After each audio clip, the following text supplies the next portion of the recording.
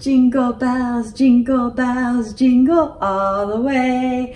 Oh, oh, hello.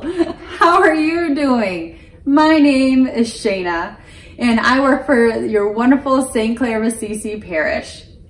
And are you here to join me for a book? Because that's what I'm going to be doing. I'm going to be reading a book. But you know what I like to do before I read a book? I like to snuggle up to the fire and drink some hot chocolate. Do you have any hot chocolate? If not, you better go get some. You know what else you should do to your hot chocolate? Add extra marshmallows. The big, giant, fluffy ones are the best in hot chocolate.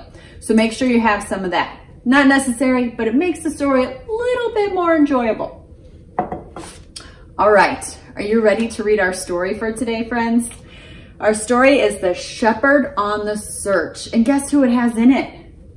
My shepherd friend here. Isn't that exciting? He goes with the book. Say hi, Mr. Shepherd. Hi, everyone.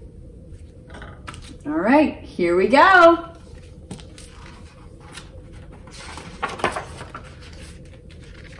Every year at Christmas time, carolers love to sing a certain lowly shepherds, how they came to find a king. We like to sing about shepherds, right? I love to sing during Christmas. Do you know the best way to spread Christmas cheer? My shirt says it, singing loud for all to hear. The shepherds saw the angels while they watched their sheep one night. They shook with fear and trembling when they saw the brilliant light. An angel told them not to fear. Good news was on the way. He said the Messiah had been born not far from them that day. The town of Bethlehem was where the baby would be found, lying in a manger with the animals all around. Oh my goodness. Would you be so scared if you were out working one night doing your own little thing and these bright images of angels showed up? I'd be like, ah, somebody, look. And then I'd go tell all my friends because they would not believe it. A baby in a manger would be something new to see. The shepherd set off right away, but didn't wait for me. I couldn't stay behind and miss this miracle so great.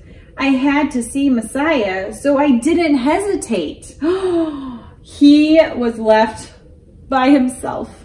But that didn't stop him, did it? Nope. He's like, you know what? I'm going to go on this journey. I can do it. Just like if you go on a long journey, I bet you have to give yourself a little pep talk, right? You can do it. All right. So it says he did not hesitate. Hesitate means he did not wait. He did not wait. He headed out right away. I knew where all the fields were, but I didn't know the way. I hoped it wouldn't be too hard because of my delay. The night looked very different when the shepherds weren't around.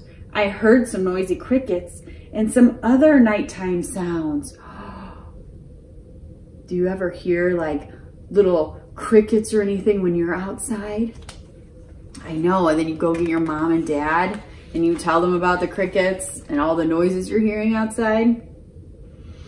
Whenever I was tempted to give up and go to bed, I thought about the special things the mighty angels said.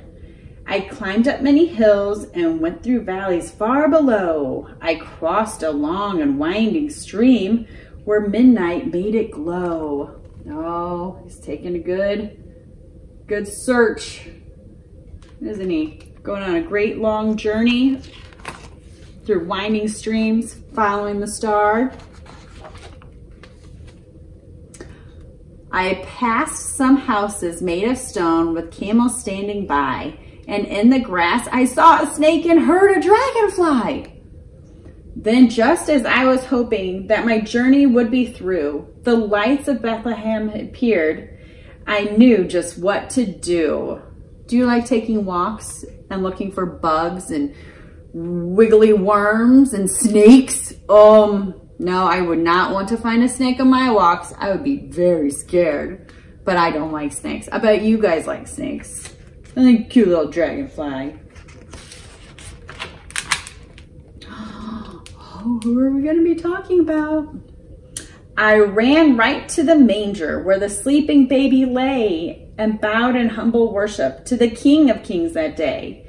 It might sound like the story is now coming to an end, but actually that's not quite true, for it begins again. Who do we see there? We see Joseph and Mary. And who's that? Is that baby Jesus? Oh my goodness, baby Jesus. Don't we all love baby Jesus? And Jesus loves us so much. And he loves our little shepherd too. Yeah. So once Advent ends, it doesn't really end, does it? No. We get to be sent on and do so many exciting things that God has planned for us. And every one of you has a mission that God has given you.